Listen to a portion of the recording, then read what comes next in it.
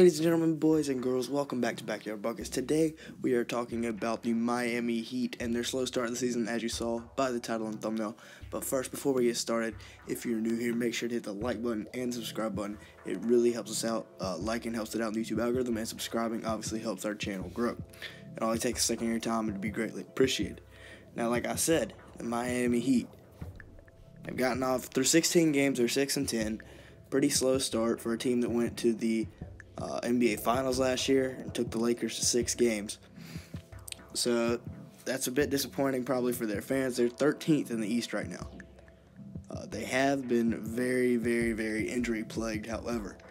Bam has missed 2 games. He's been balling out though. Tyler Herro has missed 6 games. Mr. Herro. Jimmy Butler has missed 10 games. Their best player, he's missed 10 games. Kendrick Nunn's missed 5 games. And then Avery Bradley has missed 9 games. And you might say that's not really a factor, it's Avery Bradley, but he is actually a really, really good signing for this team, especially with 3-and-D. That really helps them out a lot.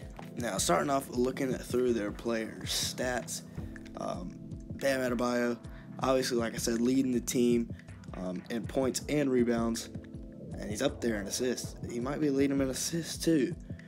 He's averaging 21 points, 8 rebounds, 5.5 assists, on 60% from the field and 67% from 3.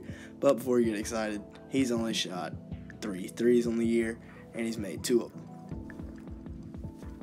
However, his 60% from the field is very, very promising for Heat fans. He's also been playing pretty good defense considering he's a smaller post, and that's really helped out their defense, especially with all the guys missing and Jimmy out.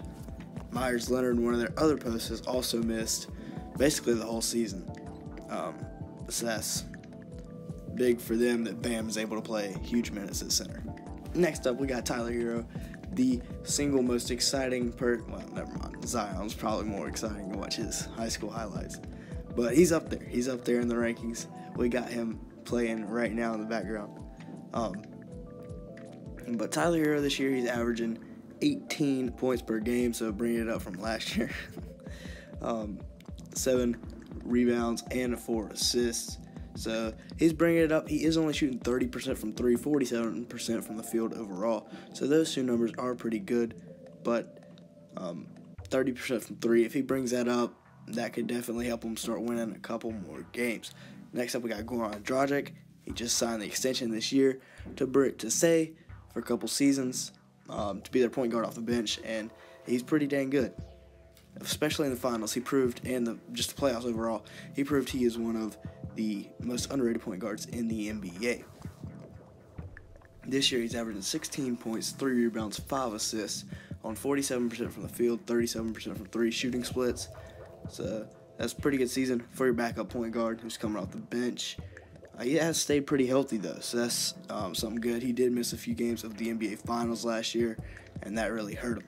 Next up, we got the guy, the main guy in Miami, even though he's missed more than half of their games. Jimmy Butler, he's averaging 16 points, 5.5 rebounds, and 5 assists during the time that he's actually played. He's shooting 44% from the field, but he hasn't made a 3 all season. He hadn't attempted many, but he has not made a 3 all season, so that's unfortunate for him.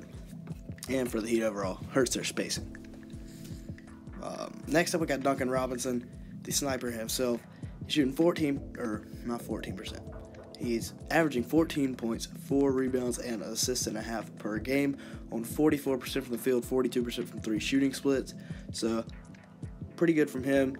42% from 3, a little bit lower than last year. Actually, a decent amount lower than last year, so he can bring that up and still be pretty good.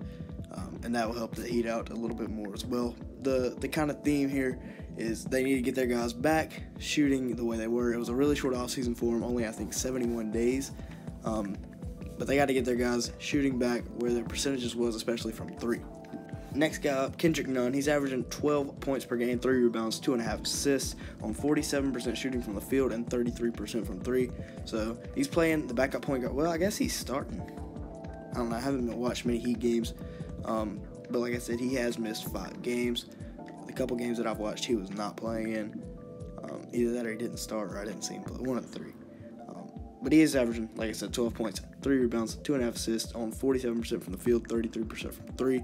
So pretty good from your guy. The guy's undrafted. So I mean, wants to get another steal for the Heat. Another guy we're going to talk about here, Avery Bradley. He's missed 9 games out of the 7 so far. Or he's only played in 7. He's missed 9 of the 16 so far this year. He's averaging 10 points, 2 rebounds, 2 assists in those games, and he's shooting 49% from the field and 45% from 3.